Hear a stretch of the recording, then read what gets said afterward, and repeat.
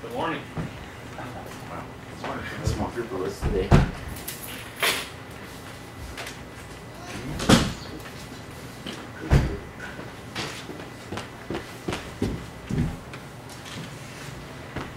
Thank you. You're welcome. Your Bible. Yours. Oh, yes.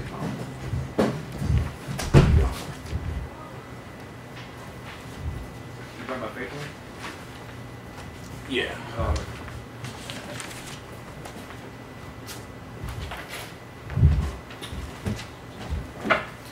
Okay. Welcome. Open, if you will, to Proverbs chapter 20. Proverbs 20.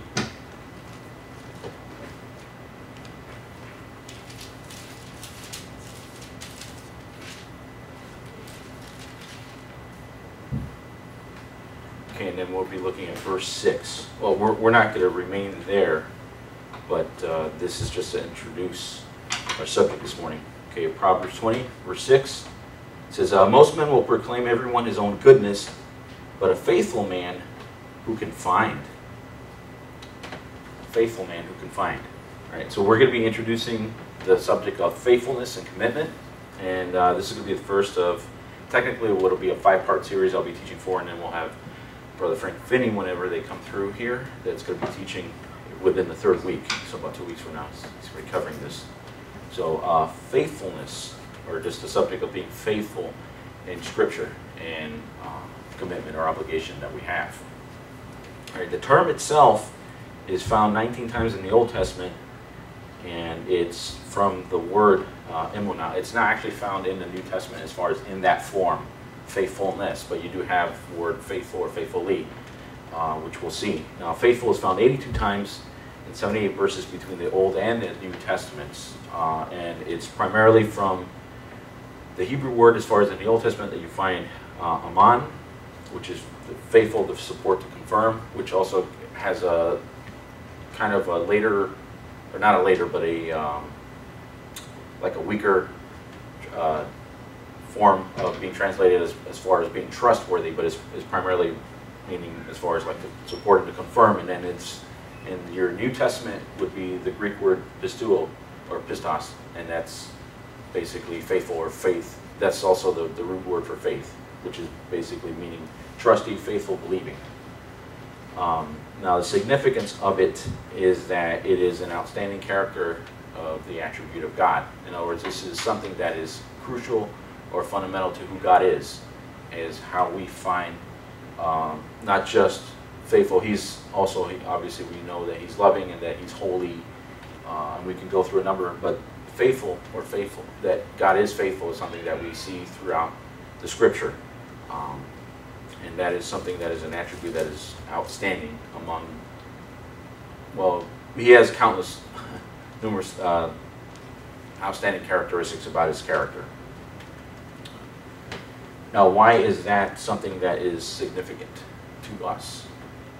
Obviously, we're believers, and then it's counted, okay, that's a good thing that God is faithful and that he's also obviously faithful to us, but we're, one, called to be Christ-like. And so if we're called to be like Christ, if we're not only predestined to be conforming to the image of Christ, that attribute of him, of being faithful, is something that we should obviously allow ourselves to be developed in, or that we should obviously be proactive in developing. Go to 1 Corinthians chapter 4, 1 Corinthians chapter 4.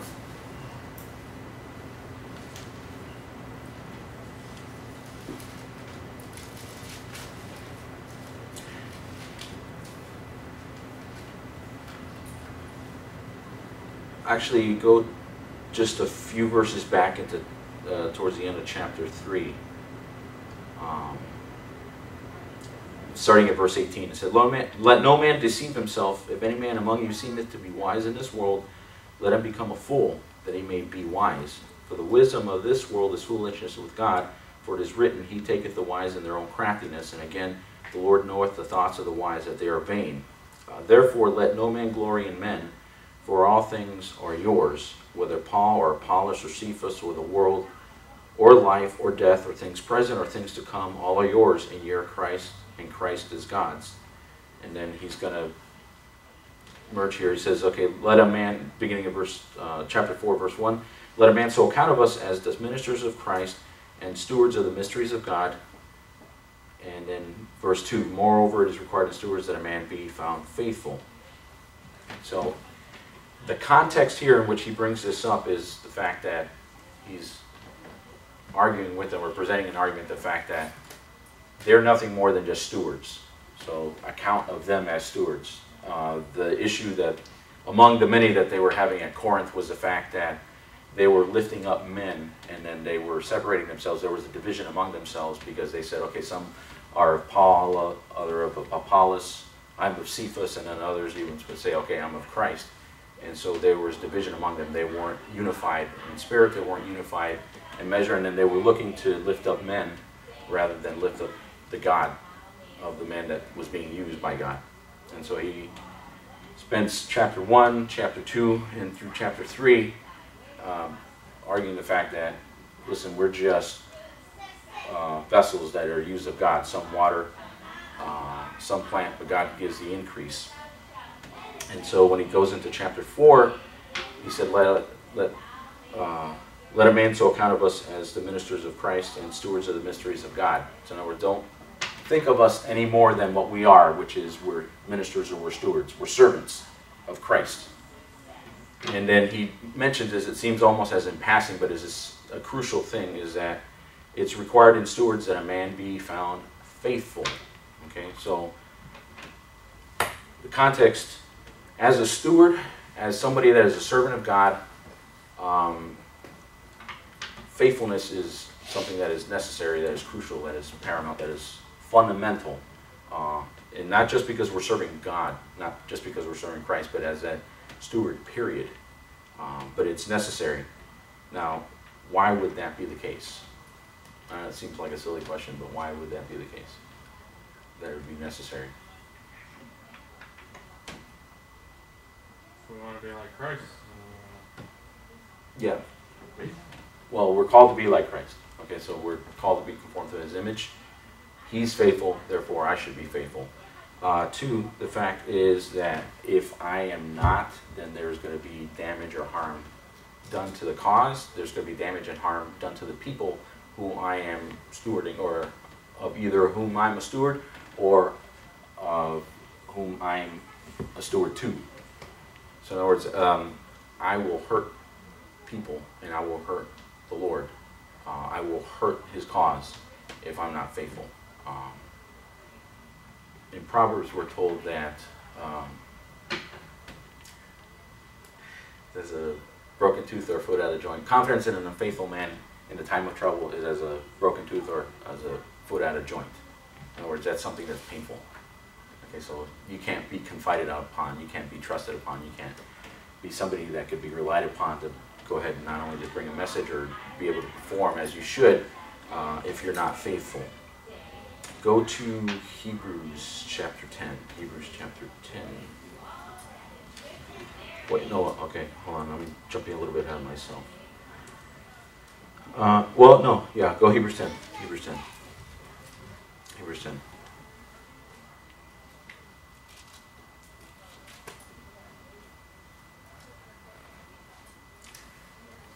Starting at verse 19. Verse 19. Okay. Having therefore, brethren, boldness to enter into the holiest by the blood of Jesus, by a new living way which he hath consecrated for us through the veil, that is to say, his flesh, and having a high priest over the house of God, let us draw near with a true heart and full assurance of faith, having our hearts sprinkled with an evil conscience and our bodies washed with pure water. Let us hold fast the profession of our faith without wavering, for he is faithful that promised. And then let us consider one another to provoke unto love and to good works, not forsaking the assembling of ourselves together as the manner of some is, but exhorting one another, and so much the more as you see the day approaching. Okay, so context here is you have the warning. You have the writer of the book of Hebrews that is writing to the believers that are scattered abroad, but they're primarily Jewish believers. We're in Hebrews chapter 10 right now. And the issue is that they were wanting to turn back, and they were falling back into Judaism, which at this point wasn't really necessary because Christ was the fulfillment of it. So in other words, they were going back to the sacrificial system that they were commanded under the law, which was looking forward and painting a picture of what Christ was to do. But Christ has already come. He was offered, and then he rose again from the dead 3 days later. And so now someone that would still look to the sacrificial system is really, it's as he terms it, as the writer terms it, is weak and beggarly element that they look back to. So his argument was that Christ is better than, and then you see chapter 1, chapter 2, Christ is better than the angels that some would worship. Christ is better than Moses. Christ is better than the Levitical priesthood system. Christ is better than Joshua. Christ is better than, and he goes so on and so forth throughout the book here as far as why Christ is better. And that is because he's the fulfillment. He's what they look forward to. And because they were turning back, they were allowing some things. There were some things that were taking place as a result of that. One, it was their influence was being dulled and being able to reach others, and God wasn't really going to be able to use them. He addresses also in chapter 5 and going into chapter 6 the fact that he says that they were dull.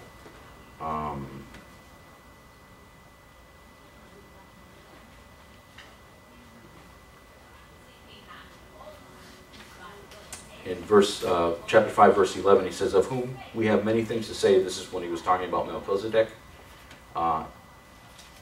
And of whom we have many things to say and hard to be uttered, seeing that ye are dull of hearing. For the time ye ought to be teachers, ye have need that one teach you again, which be the first principles of the oracles of God, and become such as have need of milk and not of strong meat. For everyone that useth milk is unskillful in the word of righteousness, for he is a babe, but strong meat belongeth to them that are of full age, even those who by reason of use have their senses exercised to discern both good and evil. And so the challenge going into chapter 6 is that they're supposed to move forward, go beyond these first principles, and so grow beyond just what they have in their foundation. So that's great, they have a foundation, but they're supposed to grow beyond that. They're supposed to grow in grace, as the way Peter puts it. So God expects growth, and God expects that for the time that a person is saved, that there should be maturity, there should be development, and actually that there should be instruction that is going to take place. In other words, not that also that you receive instruction, or not that you don't get to a point where you're unable to receive instruction, but rather that you're supposed to communicate that which has been communicated to you. But they, because of turning back, neglected that, and so he warns them. And that's another thing that's also mentioned in the book of Hebrews, is the judgment that would come to them. Not that they lose their salvation, not that they're going to hell, but rather that they shorten their lifespan, they shorten basically the influence that they would have. Because God at some point is going to judge the fact that they are not wanting to grow, which is a choice, then he's going to cut them off. As he says also in Matthew, that he comes with a fan in his hand, he's going to flame the fire. And then those that, also in John, that every tree that beareth not fruit, he casteth forth as a branch to be cast into the fire. Again, not going to hell, but rather that's judgment for not wanting to grow. Okay, so now you're asking, okay, why is this significant or important here? Again, back in chapter 10, he mentioned a few things. He said, draw near with a true heart and full assurance of faith, and then also hold fast the profession of our faith. And then he likens that because he says, because he is faithful that promised. So these are areas in which we find ourselves that we are required to be faithful. Or in other words, these are necessities, or that we're commanded in which to be faithful. We have not just the stewardships that we're given or that we're allotted, is required as their man is regarding stewards that a man be found faithful, but also that he wants us here. He says, draw near with a true heart and full assurance of faith, and then also hold fast the profession of our faith. Holding fast the profession of our faith, that would be our testimony, okay? So that's our interaction with others. Drawing near with a true heart and full assurance of faith, all right, that is our walk with God. So we draw nigh to God, and we are to hold fast the profession of our faith. And then he also says he has another area, verse 24, and let us consider one another to provoke unto love and a good works. Though that is not specifically addressed with the terms of faith or faithfulness, in context here, he's commanding it because as we see in verse 25,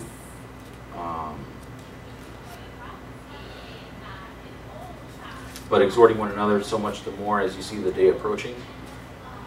It's necessary, it's a crucial element in our development and our growth, not just for us, but for those that we have influence with as far as our brothers and sisters. The discouragement that they find themselves in, the discouragement that they find in having turned back because of the persecution that they experience, and even some that are even losing their life, is in part influenced by the fact that they're not gathering together. Okay, so in other words, because of refusal to gather together, refusal to really want to draw nigh to God personally, really to holding fast their profession, then what that is that they become weak. In other words, they're not going to be a strong Christian or a faithful Christian that when they stand before God, they're going to have that said to them as far as, well done, thou good and faithful servant. All right. Go to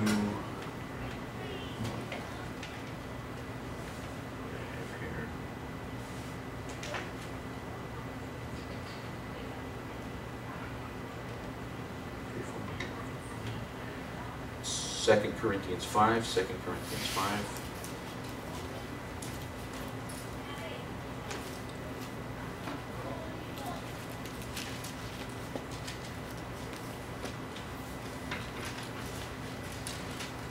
All right. Since faithful or faithfulness is rooted in faith, we got to ask ourselves, I know it seems kind of, I'm not trying to be insulting to anybody's intelligence, almost pedantic, but we'd have to look at, okay, if I'm to be faithful and if it's rooted in faith, so what is faith then? Okay, so honestly, the best definition for faith would have been in Hebrews 11, which we'll see next, and then also in Romans chapter 4, towards the end of the chapter. But an element of faith that we see in 2 Corinthians 5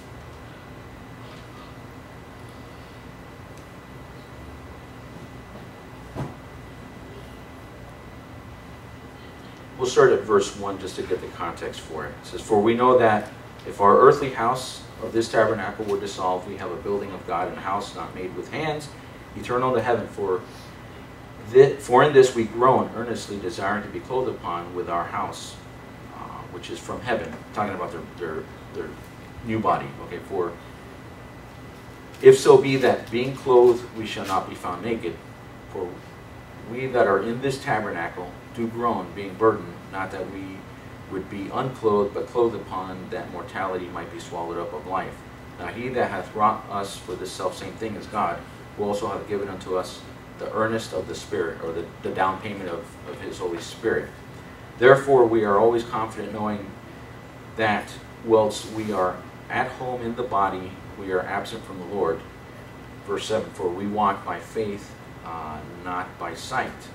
Okay, for we are confident, I say, and willing rather to be absent from the body and to be present with the Lord. Okay, so something that's crucial here, which we're getting ready to see in Hebrews 11, is that faith is not by sight. Okay, so that's an element, and that's something that's within its definition. Okay, so if it's seen, if it's visible, then it's not really of faith. Go to Hebrews 11. Hebrews 11.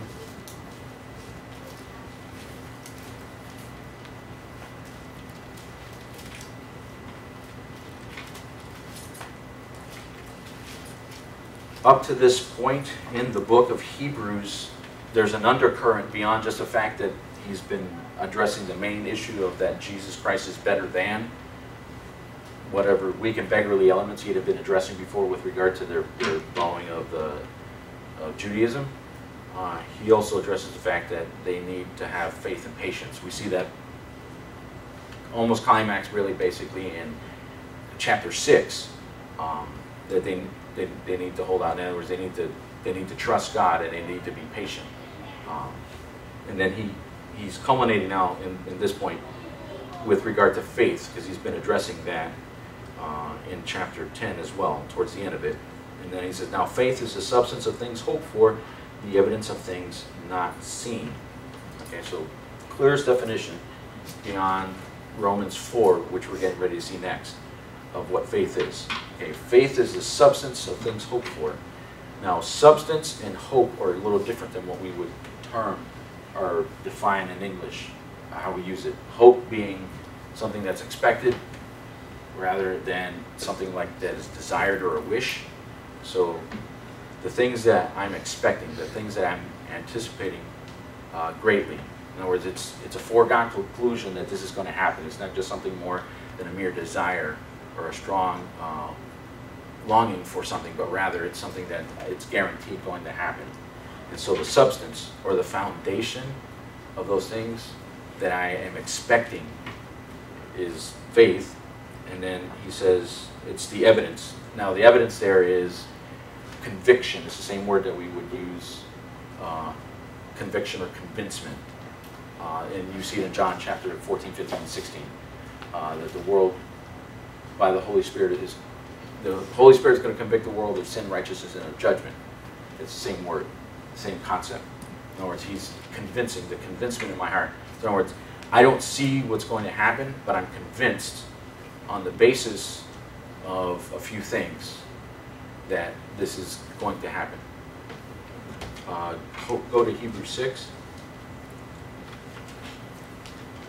And then we'll go to Romans 4.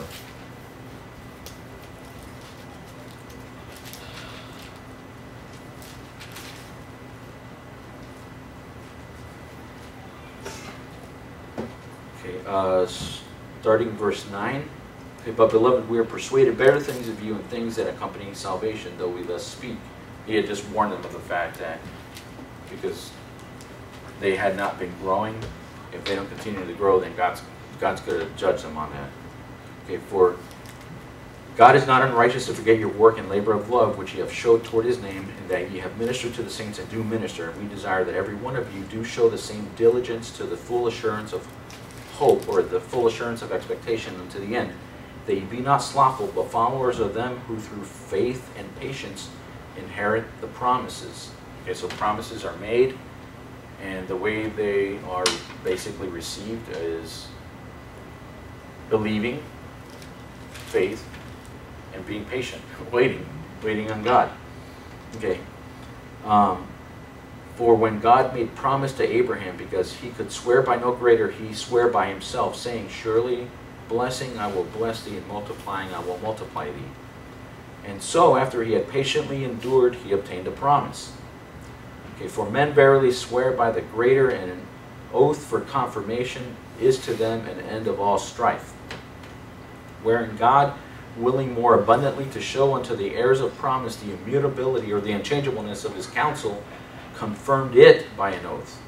Okay, that by two immutable things in which it was impossible for God to lie, we might have a strong consolation.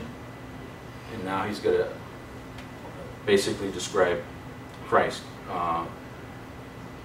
who have fled for refuge to lay hold upon the hope set before us. Okay, which hope we have as an anchor of the soul, both sure and steadfast, and which entereth into that within the veil, with the forerunners for us entered, even Jesus made an high priest forever after the order of Melchizedek. So he mentions there's two things by which it was impossible for God to lie. That we might have a strong consolation, that everybody that, well, in particular here the context is that the oath that God had given to Abraham, and then also to his children, to Israel in particular, but also by extension it would be to us as those that are believers now, even though we are not, well, I don't know if anybody here has any kind of Jewish blood into them, but as far as me being a Gentile, I'm grafted in and I'm adopted, but I didn't have Israel's promises to me, being a Gentile. But we do have, with the new covenant, we have many of God's promises, and God gives promise, and he gives so by two things, in which he says it's impossible for him to lie. Now, question, what are those two things that he gives? He gives. You mean when you say he gives, what do you? Sorry. Oh, okay. Verse 18, it says that by two immutable things in which it was impossible for lie. In other words, there's two things concerning God or about God that whenever he gave an oath, it was impossible for him to be able to lie, and they're not changeable about his character. So what were those two things that make it to where I can be consoled? In other words, like I can have confidence, I can have rest, I can have peace that when God gives a promise, whether it was something looking back towards Israel or something that is specifically directed towards me, that I can say, wow, okay, this is going to happen, this is a sure thing, and I don't have to worry about whatever the devil or whatever the world or whatever the lies that I'm hearing about God are, that I'm being attacked with, that I can say, okay, this is going to take place. Maybe faithful. God is always faithful, and God does not change. Those might be two things. Yes. He can't swear any higher than himself. So what do you think of? My notes say in the Bible, first God's promise is based on His unchanging word, and this I think the second is since He can swear by none greater, He swears by Himself. So it's kind of on His holy character. Yeah, okay. Yeah, all right. So, simple term, what he says, okay, and then who he is, so, which is his ability to back up what he says. All right, so not just what he says, but actually his ability to back up what he says. In Philippians 4, we're told, well, this isn't the only place that we're told this, in Peter as well, that we're told that we're to cast our burdens on him because he careth for us. Casting all your care on him, all the things that carry you. And then in Philippians also that we're told that be careful for nothing, but in everything by prayer and supplication with thanksgiving, let your requests be made known unto God. And then he gives promise that if I give him my problems, basically he's going to give me peace in exchange.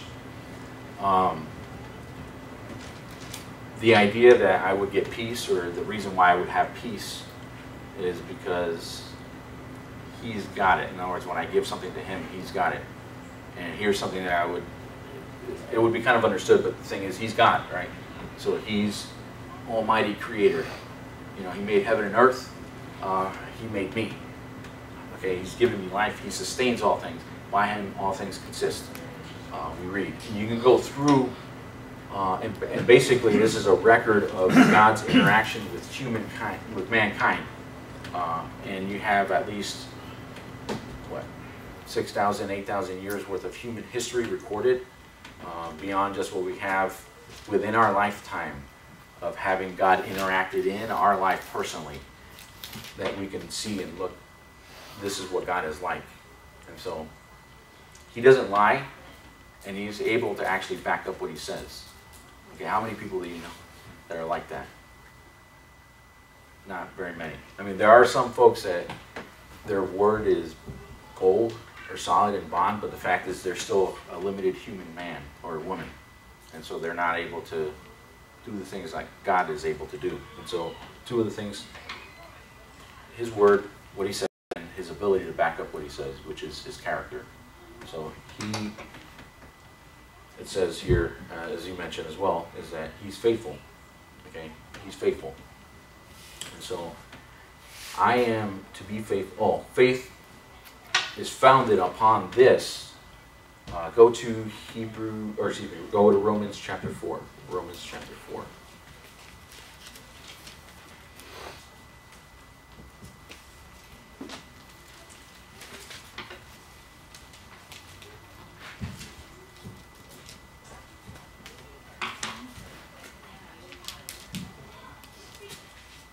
Starting at verse 16, it says, "Therefore it is of faith that it might be by grace, to the end the promise might be sure to all the seed, not to that only which is of the law, but to that also which is of the faith of Abraham, who is the father of us all," addressing both the Jew and Gentile.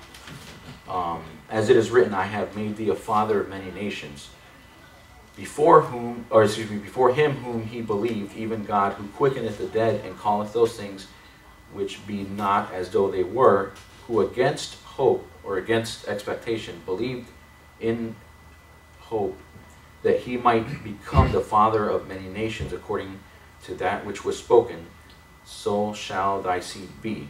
And then this is speaking again of the fact that Abraham isn't just a father of those that would be of his seed, the Jews, but rather also that the Gentiles were to be grafted in. Verse 19. "And being not weak in faith, he considered not his own body now dead, when he was about 100 years old, neither yet the deadness of Sarah's womb. He staggered not at the promise of God through unbelief, but was strong in faith, giving glory to God." And verse 21, "And being fully persuaded that what God had promised, he was able also to perform. And therefore it was imputed unto him for righteousness." Right. We've seen in Hebrews 11, faith is the substance of things hoped for, evidence of things not seen. This is what faith looks like in action. Okay, among other places, we'll see that more as the series progresses, and that is that it doesn't waver. It doesn't, as it says here in verse 20, it staggers not. In particular, he was strong in faith, and then it's fully persuaded that that what God had promised, he was able to perform. All right, so.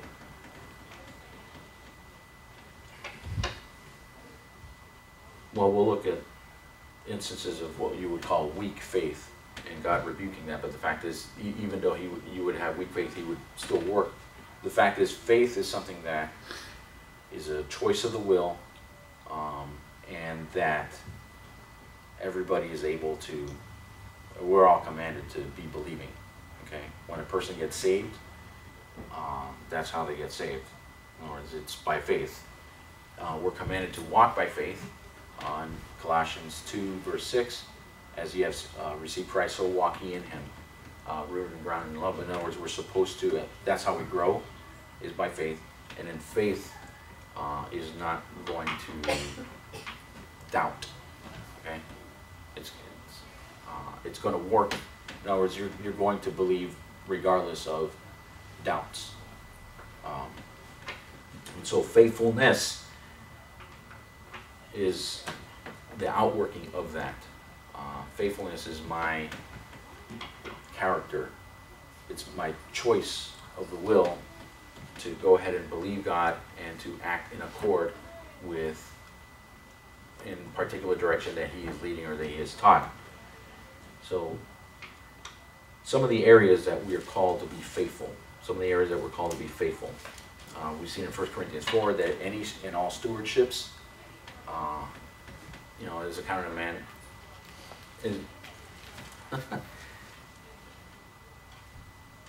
Moreover, it is required in stewards that a man be found faithful. Okay. Some of the things I have listed here: marital relationships.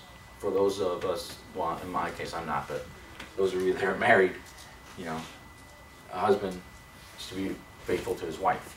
Okay, and what that would be is that you would leave, and then you would cleave to your spouse, and you're not to look to any other. In other words, that your spouse is your spouse until death do you part.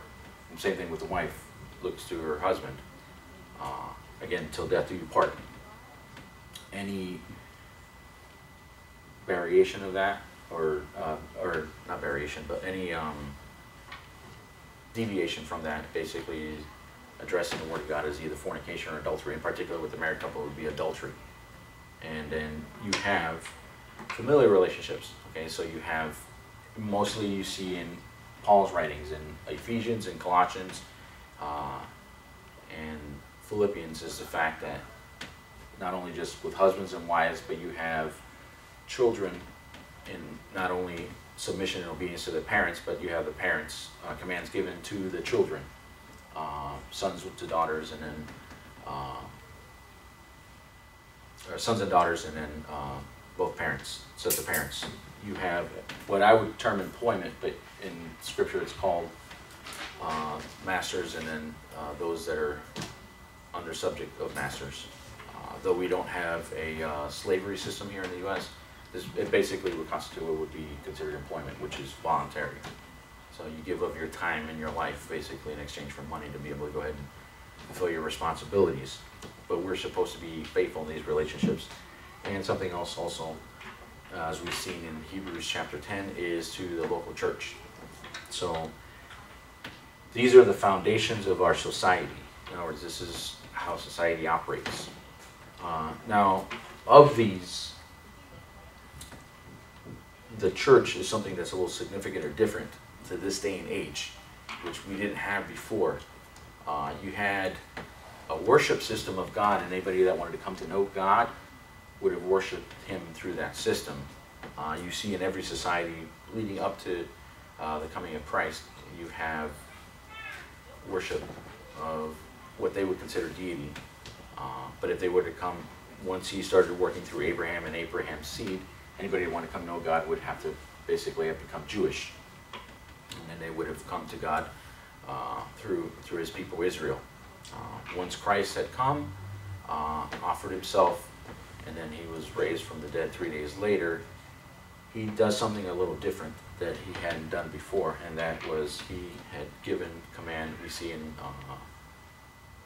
let's say Mark 16, not Mark 16, Matthew chapter 16, is that you have Christ say that He's going to build His church, and the gates of hell shall not prevail against it. Okay, so in other words, He's going to do something a little different now. He's going to build His church. So now He's in the process of building it.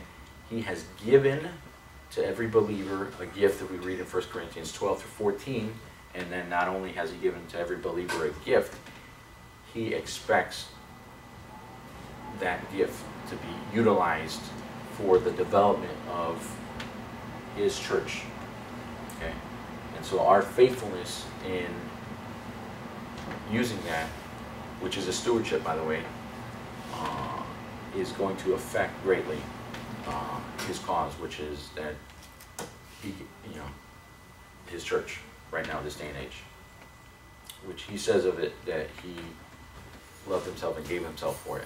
Okay, so in other words, He considers it something that is a prize value. It's very high in value to Him. We are called to be faithful in all our stewardships, all our relationships that we are in, and if we're going to be faithful, we need to understand the root of that, and that is faith, and that is believing. In other words, and some issues, or not some issues, but some things concerning faith is that faith is not by sight. Faith pleases God, and then faith is a choice of the will. So in other words, I don't. Though faith is listed as a fruit of the Spirit, again, walking in the Spirit, that's a command, is a choice of my will. Okay, and any command that is given in Scripture is an appeal to the will. It's not something that's automatic, but it's something that I activate as I choose to say, okay, yes, God. And that's a choice that I make, either to submit my will to God, or if I want to keep on in rebellion, go ahead and be a rebel. We're going to see in the next few weeks a few things. Next week we're going to be looking at a character study. Basically, we're going to be looking at how faith and faithfulness outworked in not just lives of saints in the Old Testament, but also lives of saints in the New Testament, and then what we can learn from them. Week 4, we're going to be identifying, we're going to be looking at the practical outworking of faithfulness. In other words, how do I do that? Okay, so we see the importance of faithfulness. We'll see how faithfulness is played out in believers' lives, and then we see, okay, what do I practically do to develop faithfulness? Okay, hey, I'm guilty, I've not been faithful, so what do I do? Okay, we'll repent, but we'll look at some practical steps of what we can do to be able to be faithful or develop faithfulness. And then last week we're going to be looking at hindrances to faithfulness, okay, and what we can do to curb those things so that we can structure our lives and organize our lives so that we would be effective and faithful. Right. Does anybody have any questions? Okay, if not, we're dismissed.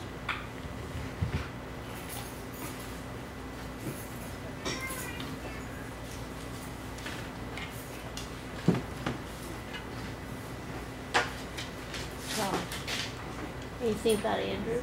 Andrew's not here again. He's sick. He's sick? Flu? Yeah. I have no idea. He just said he was sick. He just He couldn't do the buses. Just needs to stay.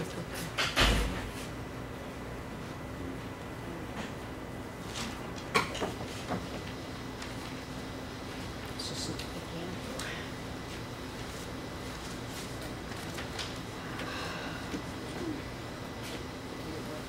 Well, good morning.